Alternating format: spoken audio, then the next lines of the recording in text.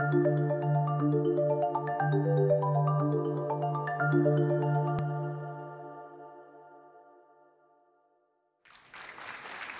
really great to be here on behalf of the American Heart Association speaking to you about the latest in treatment beyond cholesterol and statins. And in particular, I'm going to be talking about the REDUCE-IT trial, and I'm really honored to be able to do that. I don't know how many of you have been involved in randomized clinical trials. I've been involved in a lot of them through the years. You know, here we took over 8,000 patients, up to 7 years or so that we followed these patients from around the world, investigators, physicians, nurses, researchers from around the world, a lot of effort going into this, and then the patients themselves. And then a day comes when you get to see the results, and I saw the results for the first time of this trial, and it was humbling to be part of that. So let me review with you a little bit about what the REDUCE-IT trial showed. Before getting started, I just want to share with you relevant disclosures to this talk. I do receive research funding from Amarin. They are the company that makes icosapent ethyl. That research funding goes to Brigham and Women's Hospital on behalf of the research that I've done on that trial as the study chair and the study's principal investigator. As well, icosapent ethyl, the drug I'll be describing, which was studied in REDUCE-IT, is approved for use in the United States for triglycerides greater than or equal to 500 milligrams per deciliter.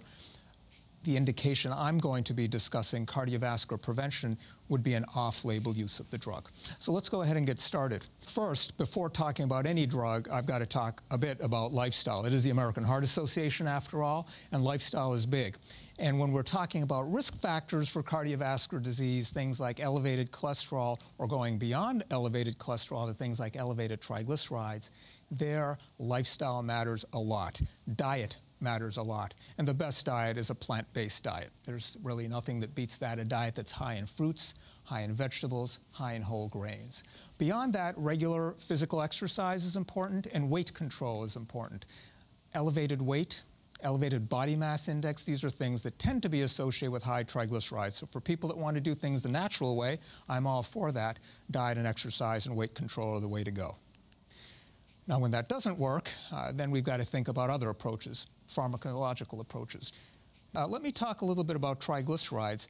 Some of the science shows us that triglycerides are a causal risk factor. That is, they're not just associated with disease. Bad levels are high. They're associated with high risk. But they're also causally related. That is, they actually cause plaque buildup in the arteries, just like cholesterol does. And the seesaw, the balance is really switched at this point, and the weight of evidence is in triglycerides are bad for you. Now, icosapent ethyl is the drug that we studied in the REDUCE-IT trial, but it didn't just come out of the blue. It had been studied in 2 other trials before, one called Marine, one called Anchor. And these 2 trials studied icosapent ethyl for triglyceride reduction, and it was found to be very useful for that purpose. It significantly reduced triglycerides that were elevated. And as I mentioned before, it was approved in the US for use for triglycerides greater than or equal to 500 milligrams per deciliter. The reason for that is to try to prevent pancreatitis, inflammation of the pancreas gland, that can occur when the triglycerides are super high. But then came REDUCE-IT. And that was not a trial to look at triglyceride reduction because we already knew icosapent ethyl reduced triglycerides. We wanted to see, does it reduce cardiovascular risk? So that was the purpose of the REDUCE-IT trial. So we took 8,000 patients from around the world, actually a bit over 8,000 patients from around the world, folks who consented to be in this trial, obviously. These were men and women, aged 45 years or greater, who either had established cardiovascular disease, by that I mean plaque in their heart arteries, their brain arteries, their leg arteries, somewhere in their body there is plaque, or they had diabetes plus at least one additional cardiovascular risk factor. So you could say secondary prevention and high-risk primary prevention. So that's the population that comes in. Everybody had to be on a statin to lower their cholesterol for at least the past month in a stable dose, and they had to have a cholesterol within the range between 40 and 100 milligrams per deciliter. So well-controlled LDL cholesterol, even by contemporary standards. And then they also had to have triglycerides somewhere between about 135 to 500 milligrams per deciliter. I hedge a little bit on the exact value because, as you know, triglycerides fluctuate a lot. can depend on their diet, what you had last night to eat, when the blood's taken, so a little bit of a range. But ultimately, we enrolled patients that had triglycerides of about 100 milligrams per deciliter or so to a little over 500 milligrams per deciliter. So that's the basic trial population. Then patients were randomly assigned to either 4 grams a day of icosapent ethyl or to a matching placebo. And then they were followed for several years, an average of 4.9 years. So you could say an average of 5 years.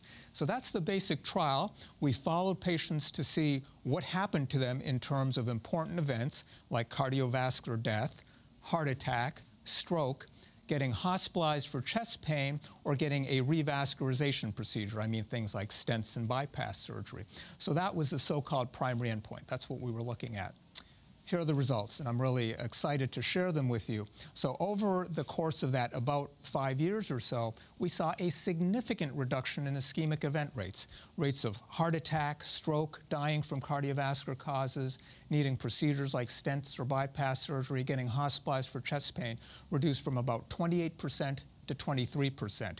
That's a 5% absolute risk reduction, a 25% relative risk reduction, works out to a number needed to treat of only 21. So you only need to treat 21 patients to get one of those benefits with a highly significant p-value. So the secondary endpoint looked at what we sometimes call hard events, dying from cardiovascular causes, heart attack, stroke. The other endpoint included things like needing procedures or getting hospitalized, which are really important and bad, but here now we're focused on things that are super bad. And as it turns out, that event rate was reduced over about 5 years from 20% to 16%, a 4% absolute risk reduction, a 26% relative risk reduction, a number needed to treat of 28, again, a very low number needed to treat, and once more, highly statistically significant. So large relative and absolute risk reductions favoring icosapent ethyl versus placebo.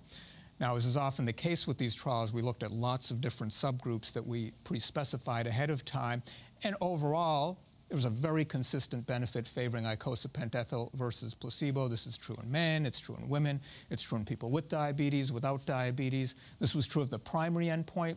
It was also true of the key secondary endpoint that I just shared with you, the dying from cardiovascular causes, heart attack, stroke endpoint. So really robust results, consistent in multiple subgroups, true for the primary endpoint in subgroups, true for the secondary endpoint in subgroups, and one that I'm going to call out that I think was particularly interesting, that surprised many folks, was the triglycerides at baseline, less than or greater than 150 milligrams per deciliter, and about 10% or so of the population had trigs below that 150 cut point, and the degree of benefit for icosapent ethyl versus placebo was remarkably similar.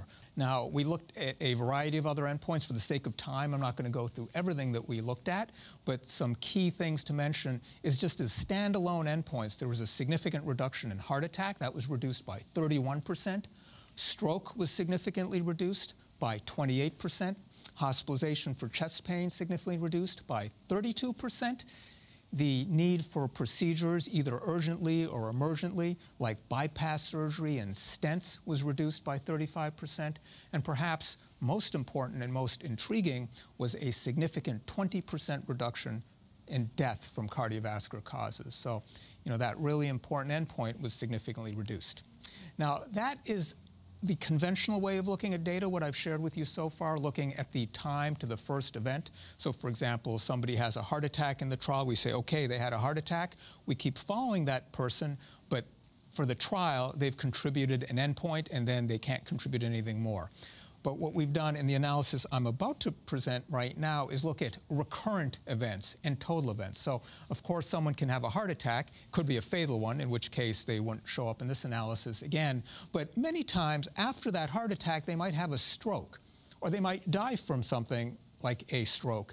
So there can be other recurrent events that go on, and now what I'm going to show you is that total. The first event, recurrent events, total event.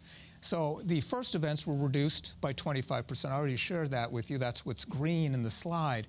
But then second events were significantly reduced. Third events were significantly reduced. And fourth or more events were significantly reduced, cut in about half or so, such that in total, 31% of the events were prevented. in mathematical terms, that is a highly significant finding. The p-value, lots of zeros in there. So very large effect, very significant effect. Large not just in relative terms, but again in absolute terms. This 31% reduction in events, basically the total events in this population of 8,000 patients going down from about 1,700 to 1,100. So a bit more than 500 events prevented. Again, these are things like heart attacks and strokes and dying from cardiovascular causes, important stuff. Now, what I'm showing you is a graphical way of looking at those total events data. Again, as I mentioned, about a 25% reduction in the first event, but then about a 30% reduction in total events. Percentages of patients having events, not just first events, but also recurrent events, then total events. It's a large proportion of patients. So just over the course of 5, 6, 7 years, we see that there are a lot of events occurring. So what this tells me is that this was a high-risk population. And, I might not have made it clear. These weren't people coming in with heart attacks or strokes. These were people that were stable patients in an office, happen to have high triglycerides. Doctor happens to enroll them in a trial with their consent, obviously. They're followed for many years. And these stable people from a doctor's office are having this incredibly high rate of events. And what this teaches us is that in a person who, despite their best efforts with diet, despite being on a good dose of a good statin, still has high triglycerides, that is a high-risk patient. They're at very high risk for having recurrent events. So it's something that I think physicians certainly need to be mindful of. Now, just a few other points I want to make about these data. This is another way of looking at it. For every 1,000 patients who would be treated with icosapent ethyl versus a placebo, 159 cardiovascular events would be prevented. Again, a large number of events, huge public health implications from that. Now, I did mention maybe there's more to the story than just triglyceride reduction, and there's a lot I could go into. I think we'll have a panel discussion where probably there are going to be lots of questions about this. But there are many different theorized effects of EPA, or icosapentaenoic acid, which is the omega-3 fatty acid that is the active ingredient in icosapent ethyl. And some of these are things like stabilizing the function of the endothelium. Those are the cells that line blood vessels. There have also been some theories that there might be anti-inflammatory effects of icosapent ethyl, and there's also a possibility of direct effects on the plaque. So then, just to summarize with you, we have identified and reduced it patients who, despite apparent stability, they're comfy, they're sitting in the office, they're happy, but despite that, they've got elevated triglycerides, and this identifies that they are at very high risk for future cardiovascular events. And therefore, I think based on the results of Reduce It, we now have an entirely novel way of reducing that cardiovascular risk.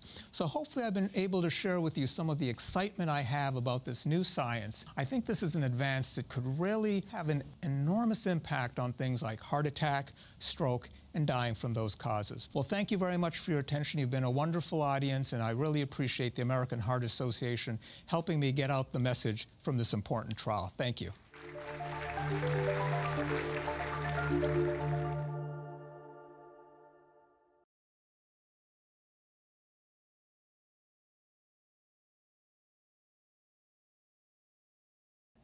Deepak, that was an amazing discussion of a really hot area in cardiology, and there's so much going on now beyond statins, beyond LDL cholesterol in terms of potential to further modify risk. And it's a somewhat new area, right? And we have this fascinating dynamic where we now know that over-the-counter fish oil doesn't really do much in terms of reducing cardiovascular risk. We're pretty confident about that.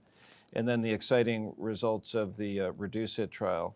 And Eldrin, can you start off with comments or questions? Yes, well, first of all, I think it's pretty impressive that lowering triglycerides and Reduce It actually made a difference in macrovascular events. And, as you illustrated, across all cardiovascular non-fatal events as well as cardiovascular death, you see a consistency in the effect. Right. All-cause death, of course, didn't quite meet statistical significance. Yeah, though there was a trend. But there was a trend, exactly. 0.09, 13% lower. That's right. It's always important to kind of balance the risk versus the benefit. Mm-hmm. And while you see this significant efficacy, as I recall, there was increased risk of atrial fibrillation and some bleeding risk. I was wondering a little bit about that. And then also, I thought the interesting design where 30% of the patients didn't have cardiovascular disease, but had diabetes. Yeah, all great questions. Let me start with the atrial fibrillation. So there was about a 1% absolute increase in hospitalization for atrial fibrillation or flutter, an adjudicated pre-specified endpoint that was statistically significant. So to contextualize it, a 1% absolute increase over an average of 5 years. So pretty small absolute excess. But of course, what we worry about most with atrial fibrillation is stroke. And in the trial overall, there was a significant 28% reduction in stroke, not an increase in stroke.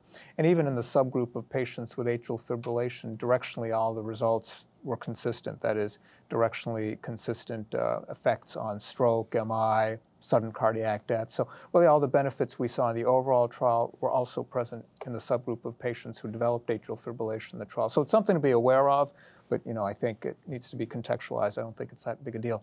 As far as the other thing you mentioned, bleeding, there was a significant increase in minor bleeding, but in more severe forms of bleeding, no significant excess. And just to put things, in the 30,000-foot view, overall in this 8,000 plus patient randomized double-blind placebo-controlled trial, overall looking at the rate of significant adverse events, strictly speaking called treatment emergent adverse events, TAEs, the rates were identical in the two treatment arms. So overall in the trial, the drug was tolerated as well as and as safe as a placebo. Norma, what are your thoughts? Yeah, I mean, exciting results. Really curious, as triglycerides are a risk factor, but it seemed like the benefit of was consistent across all levels, and you not necessarily had to have a higher level of triglyceride to see a benefit. So just wondering in terms of the mechanism, you think in terms of that effect, was it, as you said, membrane stabilization or something else going on? And does where the curves separate help you in terms of trying to figure out what that mechanism might be? Again, terrific questions. The benefits are probably in part due to triglycerides, but you're right, at least in the analyses to date, the benefits seem consistent across all baseline levels of triglycerides. And about 10% of the population had triglycerides between 100 and 150 milligrams per deciliter, and the rest was mostly between 150 and 500. But the benefits in relative terms seem pretty consistent. Now, the absolute risk of events, cardiovascular events, went up with triglyceride levels. So triglycerides are a potent risk marker, and the higher the triglycerides, the higher the absolute risks are, and therefore some of the absolute benefits were larger when baseline levels of triglycerides were higher. But it was a consistent benefit, and it does argue that there's probably more going on to the story here than just triglyceride reduction, and probably icosapent ethyl is working on other pathways, maybe quieting down some pro-inflammatory pathways in atherosclerosis, maybe leading to plaque stabilization. We know there's some sort of antithrombotic effect because, yes, there was an increase in minor bleeding, but that might account for some proportion of the benefit. We saw a very small but statistically significant difference in blood pressure in favor of icosapent ethyl, both systolic and diastolic. So I think there are probably multiple mechanisms at play. You alluded to one very interesting one having to do with cell membranes, and there's great basic science work that looks at cell membrane preparations and shows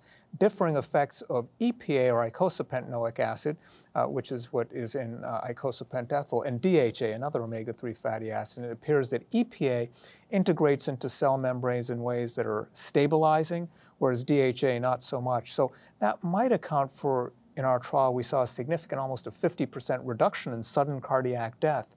And maybe that had to do with some cell membrane stabilization. And it is also the case, you mentioned the consistency in triglyceride subgroups. I didn't actually answer the other part of your question, Eldrin, where you said that our primary prevention and secondary prevention cohorts, there seemed to be consistent benefits. So while, of course, the primary prevention patients had lower absolute risk than the secondary prevention, I think the key risk marker that we've identified here is triglyceride elevation. So despite diet, despite statins at a good dose, these people still had high triglyceride levels, and that really, even though they're stable outpatients, it really does point to residual risk beyond cholesterol lowering, something we've identified that's not only now a marker of risk, but a target for therapy. So you point out, Deepak, that these patients were all on high-dose statin, or at least reasonable dose statin. Yeah, LDL, an average of a little over 70.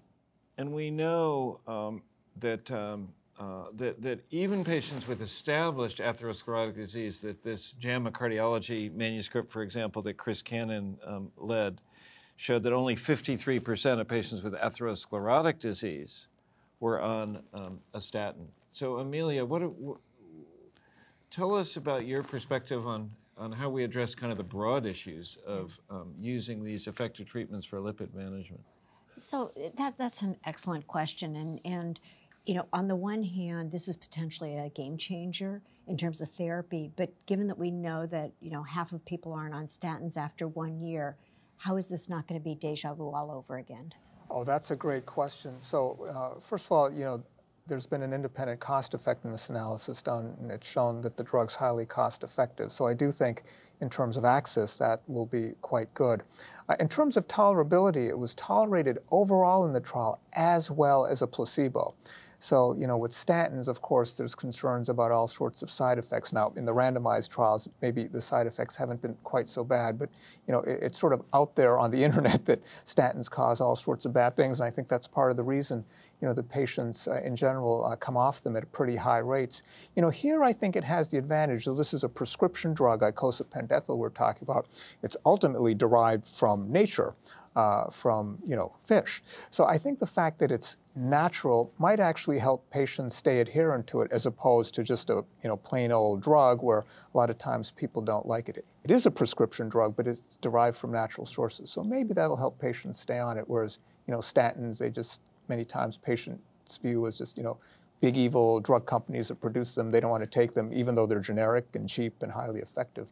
But could there be an unintended consequence? Because we know that statins really save lives, and yours was done in the context of people being on statins. So do you worry that perhaps people could say, oh, okay, I'm going to take my fish oil or et cetera, instead of being on the statin? Yeah, I mean, I'd be first of all clear with them that it's not official, that it's a, you know, prescription medicine, and that the supplements really, there's no evidence that they provide cardiovascular benefit. They're a waste of money, really. No, but in terms of taking your medication. Oh, sure, no, I get it. Might they take that and say, forget the statin? Exactly. This pretty good. Exactly. And, you know, I think there's always risk that patients might not take other medicines when we add new ones, right? That's part of the problem, stacking therapies. But I think there it's a matter of communication. But, you know, I think it really has to do with approaching cardiovascular risk reduction in a multifaceted way. You know, it's not just focusing just on the cholesterol or just on the triglycerides. It's got to be everything integrated.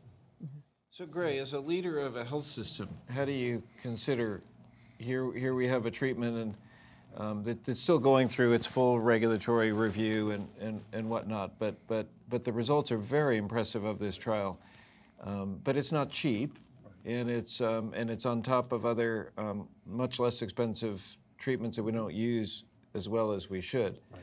How do you think about this? Well, I think a couple of ways. I think, number one, the results are impressive.